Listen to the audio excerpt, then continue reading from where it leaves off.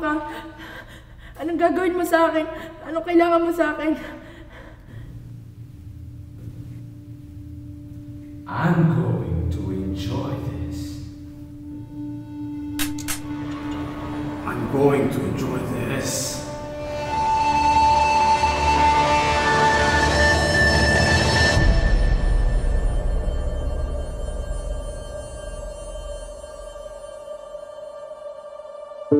Buti na huli na yung sali yun. Napakadami niyang nirape na babae, grabe. Actually ba yun? Oo. Kaya grabe, walang pwesto yan sa lingkungan natin. Kaya dapat talaga death penalty agad. Yung later dapat siya. Oo. Siya sa kanya. Dapat, nako, ipako siya sa krus kung saan man pwede. Oo, yung mga ganang uri ng tao. Oo, talo pa ng buhay. Diyos ko. Naku, pasensya ka ba yung mga ganang tao? Hindi ko alam kung paano nagagawin. Wala ba siyang nanay? Wala ba siyang kapatid na babae? Nakakaloka. Halimaw talaga. Makalipas ang 6 na buwan, nahuli na si J.R. Halimaw Pasco sa pamumuno ni Colonel Raimundo Sevilla. Ayon sa ulat, humigit kumulang sa 100 kababaihan ang kanyang hinalay at pinatay. Siya rin di umano ang isa sa mga lider ng isang grupong konektado sa malawakang child trafficking at pedophile ring sa buong Timog Silangang Asya. Sa kasalukuyan, nagpupulong ang iba't ibang sektor ng lipunan hinggil sa parusang maaaring ipataw sa kanya. At tabayan na natin ang magiging hatol nila sa kanya. Ito po si Jomare Aragones, nag-uulat para sa pambansang radyo ng Pilipinas, Basta Radio Bombo! We cannot waste the state's resources, Senator, just to keep him alive in a prison for his life sentence. Crime is very rampant in Manila, like never before. We need to make an example out of him. The death penalty was abolished long ago, according to the directives of the United Nations. If you suggest we publicly execute this criminal, you're in clear violations of international protocols. Doctor, Senator, I think torture and execution. Yes. Torture and execution has been tried and proven practice since ancient times. In death, the criminal's body will show the truth of his crime. His body will be the testament to the evil he has done. Punishment must be swift and exact. We must restore the economy of power through our torture and punishment. We will tear his body apart, limb for limb, and rip the flesh of his bones, just as if we were stripping society itself of the rotting flesh of criminals. Don't act surprised, Senator, Doctor. He did this to himself, and everyone will know this.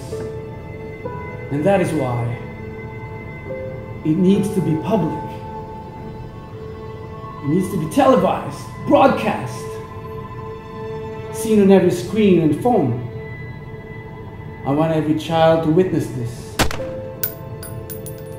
so that he or she may hoard the fruit of criminality. Crime does not pay.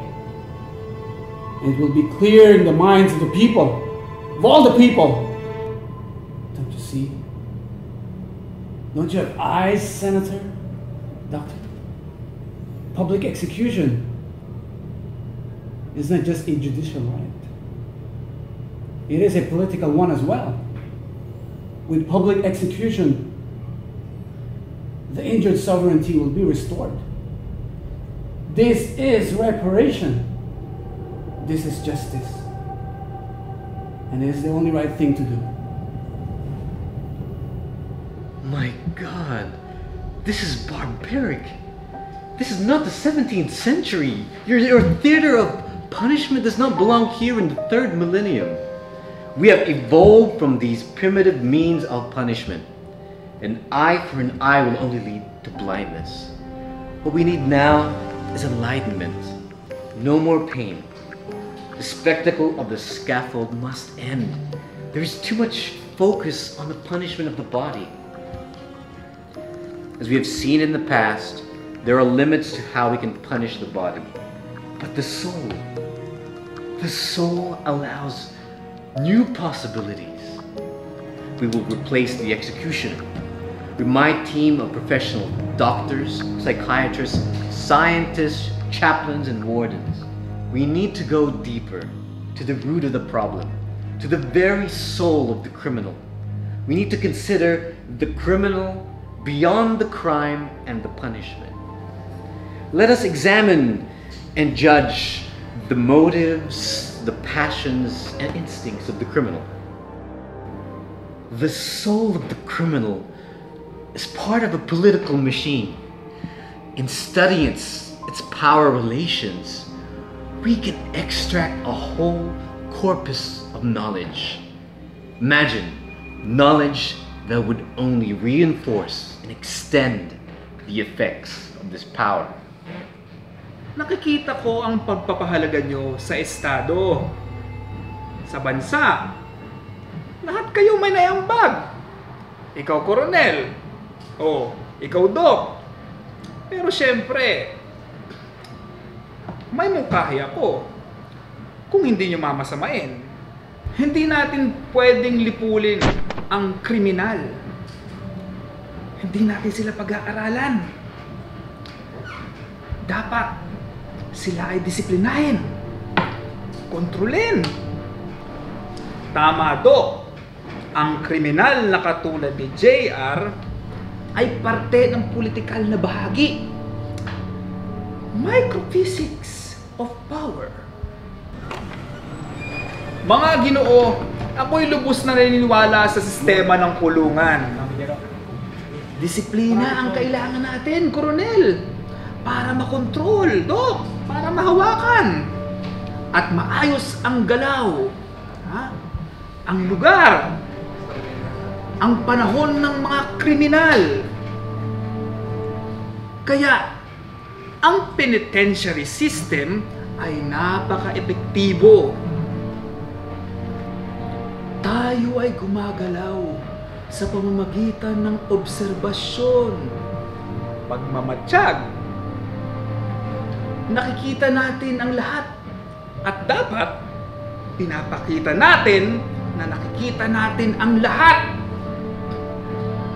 Ang pagdidisiplina ay tumatakbo ng kalkuladong pagmamatsyag, hindi ng karasan.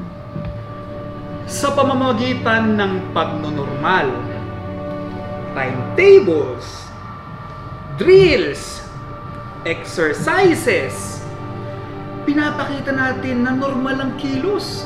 Normal. Diba, Dok? Exercise eh. Diba? Koronel, premyo doon sa mga sumusunod. At syempre, Dok, kaparusahan sa mga hindi. Sa kapangyarihan, nakakagawa tayo ng mga individual galing sa masa, mga katawang sunod-sunuran. Ang bilibid, hindi lamang gusali na nasa dulo ng syudad. Ito ay malapit sa tao. Malapit sa tao. Ito ay may kaugnayan sa kapangyarihan. Ang batas at korte ay hindi kumukontrol sa bilibid. Baliktad! Baliktad! Baliktad!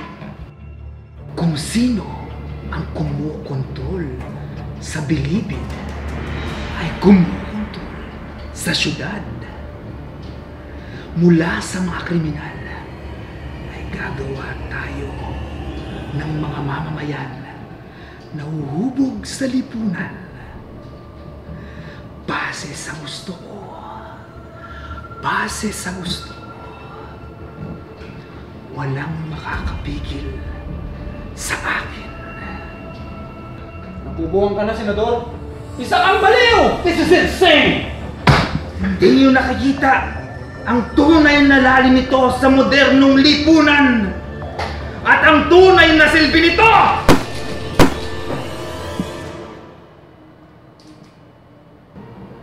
Ang syudad na to ay akin.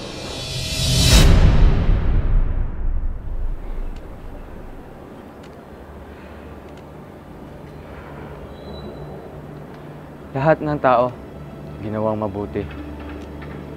Pero hindi lahat naging mabuti. Oo, may nagawa akong mali. Oo, masama akong tao. Sabihin niyo man na kriminal ako, tanggap ko yon. Pero sa tingin niyo ba, ito ang gusto kong pamumuhay? Sino ba ang gustong maging masama? Sino ba ang may gustong maging kriminal? Hindi ito ang gusto kong pamumuhay. Pero wala akong magawa. Ang lipunan ay may kapangyarihang umubog sa mga taong umiikot dito. Naging bunga lamang ako ng maling sistemang nagpapaikot sa lipunan. Isang biktima na humahangad ng kabutihang hinahangad nyo rin. Alam nyo lang ang pagiging kriminal ko, pero hindi nyo alam ang istorya ko.